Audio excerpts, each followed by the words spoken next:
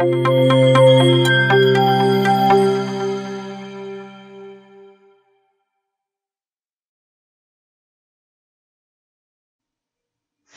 to the technique for closing holes that we already looked at, there's another similar situation where you either want to create a tunnel between two holes or just create a bridge between two edges.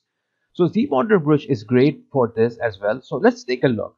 So I have here a very simple model which you can see that there are some holes over here. Okay, so there is one hole here on left side and then right side, and then we have on the left side as well. So let's make a bridge between these two holes over here. So first of all, to make it easier to view, let me press Shift and F on the keyboard to get this my wireframe on, and then I will press B and Z and M to get back to my polymodeler tool. So now my ZModeler brush. So now I have my ZModeler brush over here. So I want to create a bridge between this hole and this hole. So what I need to do at this stage is that I just have to go to any of the edge, click on the bridge, and I have here edges and two holes. So at this stage what I will do here is that, so as I want to create a bridge between these two holes, so I will choose two holes over here. So bridge, not the edges, two holes. So what it will do here now is that it will ask me what are the two holes that you want to have a bridge between. Okay, so first is this one. I will, and as you can see, if I hover over it, you can see it says bridge two holes, click first hole. So this is the first hole. Oops. Okay, so let me zoom in. So if I click here, it will be selected. Now it is going to look for the second hole. So this is the second hole. If I will go here, it says bridge two holes, click the second hole and drag to reshape. So let me make a quite nice angle here so it will be easier for you to see. Now if I will click here, and then after clicking, what I will do the drag. So when I will start dragging, it will start reshaping my bridge. So as soon as I will click, you can see it made a bridge between these two holes. Now if I will move back and forth, you can see it is reshaping it by adding you can say like edges, vertices, or whatever there are. So now you can see there is a completely a different kind of a bridge over here. So there is no hole anymore. So this is quite nice way to do this. Now let's try another option here. So I'll just go here. Okay, press spacebar. Okay, bridge two holes. Now this time maybe I don't want to use spline. Maybe this time I want to use you can say corners. Okay, round corners. And then I will click on my first hole, which is this part. Then I will go to this area.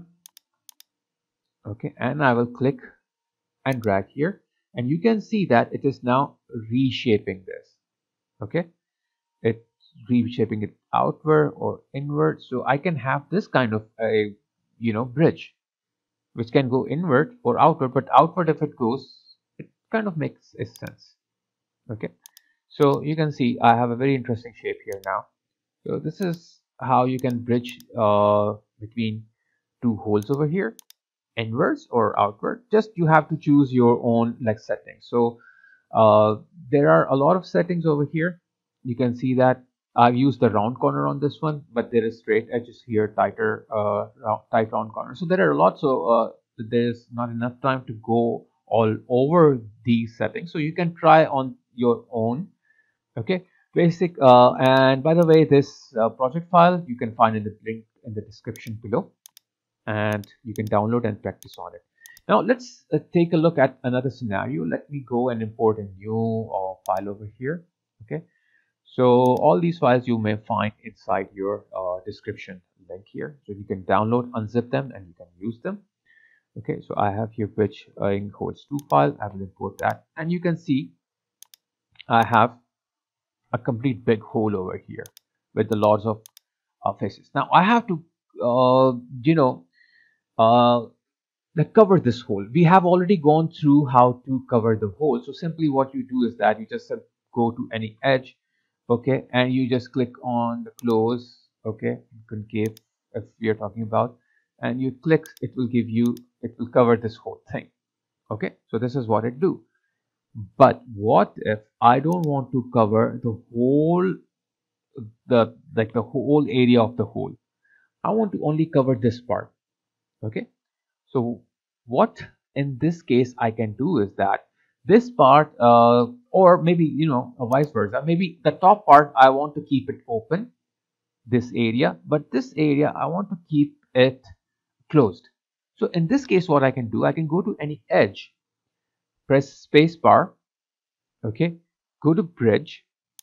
This time I will not go to two holes, I will go to edge, and very simple, there is no modifiers here. So what it will do is that just like the two holes, it will ask me click on the first edge. So this is the first edge I want, and then click on the second edge. Maybe this is the second edge. As soon as I will click on this one, you can see it will create a bridge between these two. Or if I click here and click here, and then what else you can do is that if you will go back here, okay, if you want to add more like you can say edges to like segments between that, so you can add edge loop to it, okay. So but we are not going to do that, but let's see. If I click here, okay, and here I have this. Now I want to close this gap, but not this one. Simple, go on any one of your edge, okay, and close. And if I click here, so it will be closed. Now because here I don't have a lot of edges or segments, which I was talking about just a moment ago, so it will create something like this. But what if you want more edges here? So what I can do here is that spacebar, okay, insert, okay, multi-edge loop, and then I can specify whatever you want here, or maybe this time interactive resolution I will keep it, okay, and I will choose the any perpendicular one, and then I can drag left or right to add as many edge segments, like edge loops I want. Once I'm done, spacebar, close, concave, that's what I need. Click any edge and it will be closed with a nice touch. So here I have the opening, but down here I don't have an opening, it is closed. So this is one more way you can use the like the bridge, which bridges only two edges instead of two holes. So go ahead and practice on your own with these tools. Bridging holes and edges is something that I do all the time. So I think it's definitely worth it to get a handle on how it works. So just practice, and practice makes it perfect.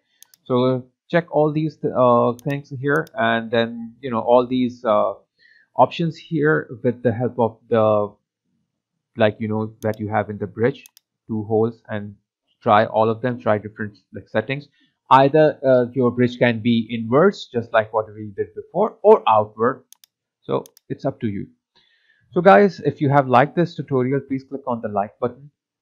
Don't forget to subscribe to my channel if you have not subscribed to it, and I really appreciate if you will give me a shout out on your social media account, so I just spread the word, so more and more people who just want to learn all these courses, they can just come to my channel, subscribe. And all these tutorials, if you will find online, if you want to buy them, all these courses, they're very expensive, but what I'm doing is that same courses with the same amount of details I'm giving all you all for free, okay.